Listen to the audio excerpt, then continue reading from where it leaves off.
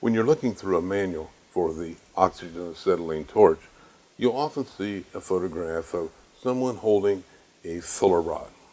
Could be a bracing rod or a gas welding rod. They'll be holding that in one hand and the torch in the other hand. And this is the perfect position for brazing and welding. If your parts are laid out and secured so that they won't move around. Now I have a shortcut to this, what I call a daub of bronze. And I use this frequently, as you'll see, in many of the different pieces that I do. Here are two rods I want to braze together. I'm going to use these 3/8" square steel pieces to hold these in place so that they don't roll around, then braze them together. Very simple. Let's say I want to braze this rod on at an angle. That means I need to get something to prop this up to hold it in place. But another way that I can do that, this is a phrase you'll hear me say frequently in my videos, just put on a daub of bronze. So I'm brazing on just a little bit of bronze right on that rod. Now I can position it up right there and braze it on. I should have put those 3/8" pieces right on those rods so that they don't move, so the rods don't slide. Now if I get a piece that is too short to hold with my fingers, I can put on a daub of bronze here.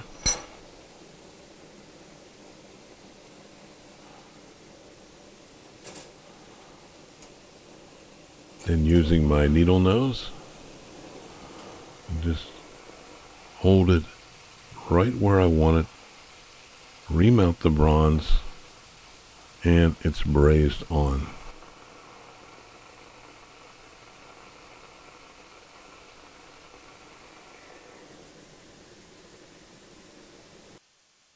For the plant butterflies, here I'm using the daub of bronze, putting it right on the sticks that go on the back of the butterflies. Here you can see the antennas and the sticks all have a daub of bronze. Everything is ready to braze on. The antennas,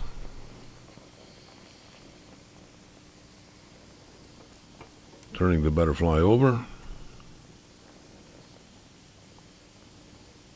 and brazing on the sticks.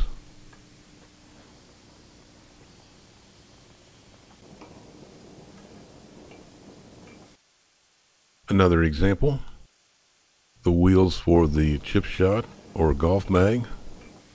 These are too short to hold with my fingers, so I'm using the needle nose to hold them in position.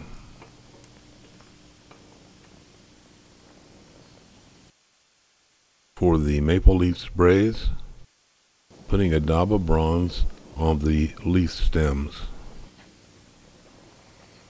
top and bottom. Now I'm all ready to attach them to the leaves, and when I have them all finished, then the other end will attach to the frame of the maple leaf spray.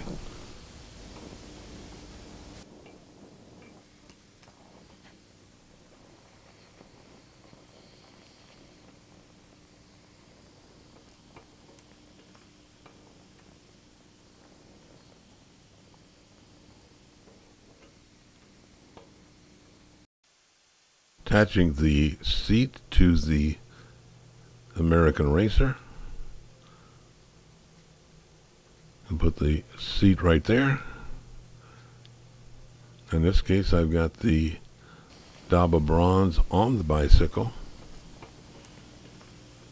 I can just hold it upside down like this, remount that bronze, and braze it right onto the copper seat.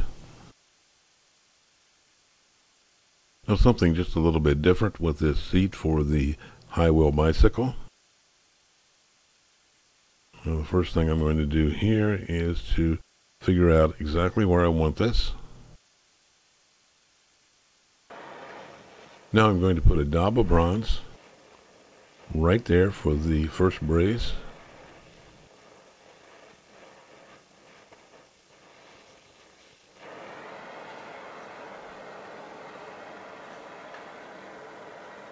Holding the seat with the bracket.